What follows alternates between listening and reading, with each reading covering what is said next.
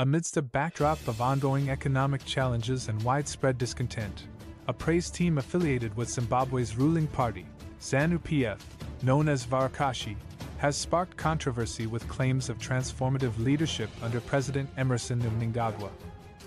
While Varakashi lauds the president for what they perceive as monumental progress, many Zimbabweans, grappling with the harsh realities of everyday life, view such assertions as insensitive and out of touch. In a statement posted on Facebook, Varakashi proclaimed, "All the 16 million people living in Zimbabwe must be grateful for being alive and, more importantly, to be witnessing the gigantic developments being cascaded by President Emmerson Mnangagwa." The statement continued to list achievements ranging from state-of-the-art infrastructure such as roads, houses, dams, and airports to purported economic advancements. These assertions have sparked a backlash among Zimbabweans who feel disillusioned by the vast disparity between Varakashi's narrative and their lived experiences. Many citizens, struggling with unemployment, inflation, and inadequate access to basic services, perceive Varakashi's praise as an insult to their suffering.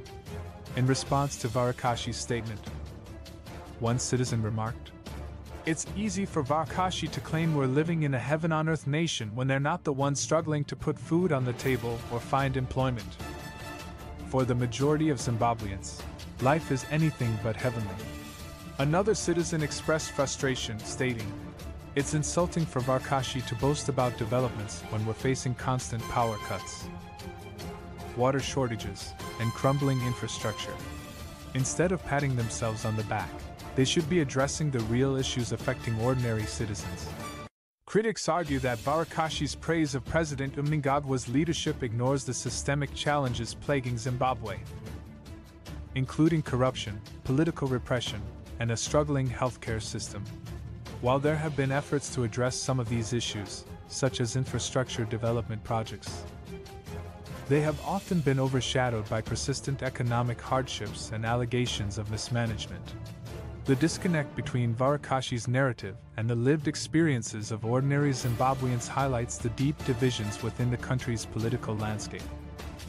As the debate over President Mnangagwa's leadership continues, it is essential to acknowledge the diverse perspectives and realities of Zimbabweans from all walks of life.